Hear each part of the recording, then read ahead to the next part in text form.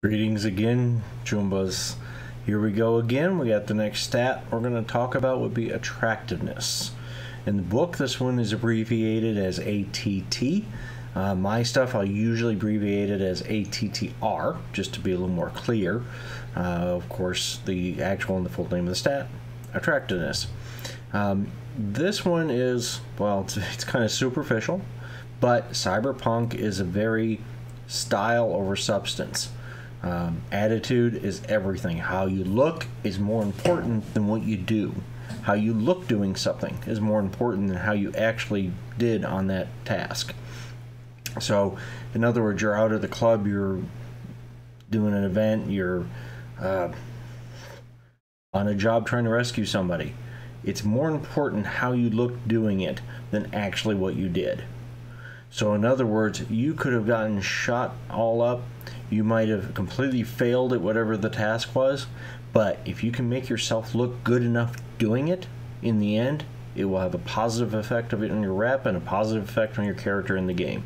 That's the way Cyberpunk works. That's the world. So the higher attractiveness, the better.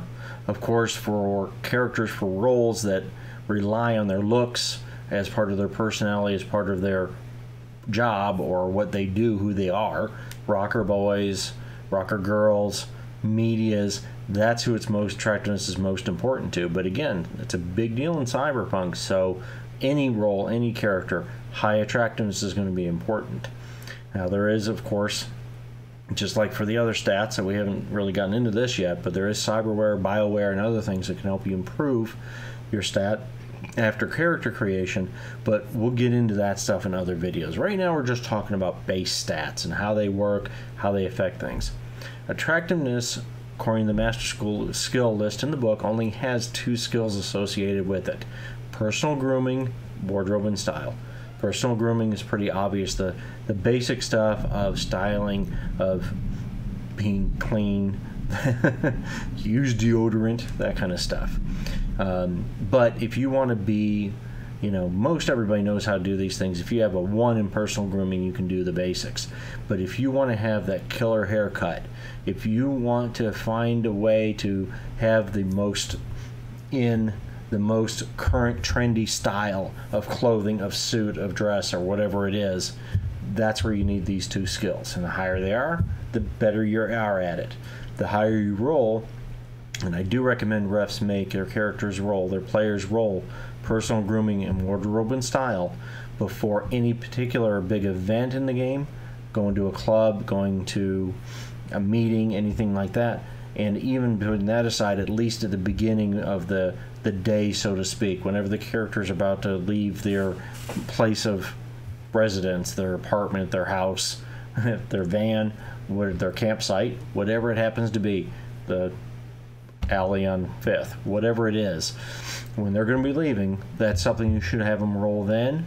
And then again, also right before they're going to any kind of a major event or meeting or anything like that, so that you get a feeling, how good is their personal grooming? Did they comb their hair right? Did they get it to look the way is appropriate for their character, for the situation? Wardrobe and style. You could have, it doesn't matter how crappy your clothes are, but if you can make them look good, if you have the attitude, you have the ability to make that, well, shabby chic. If you can carry it off, you need wardrobe and style. If you want to be able to carry that off, you need to roll well. That's how that works. Cyberpunk, remember, style over substance. Attitude is everything. Attractiveness is important to every single role, but most important for the ones that, are where that's part of their part of what they do, medias and rockers, as I mentioned before. That sums it up. Style over substance. A good. This one, I think that covers it. I wanted to look at my notes and make sure I hadn't missed anything. I wanted to make sure I mentioned on this one. And again, I mentioned I'm doing this 5-day challenge. 5 every day, 5 videos at least are going to be uploaded to YouTube for me, from talking about Cyberpunk, talking about 2077, talk about Red if we get any more news on it someday.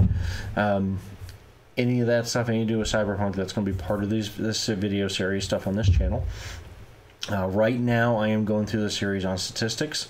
Went through roles on my last series, and next we're going to go back, spin back around. We're going to cover career skills, the 10 skills that every role has that's part of your career skill package.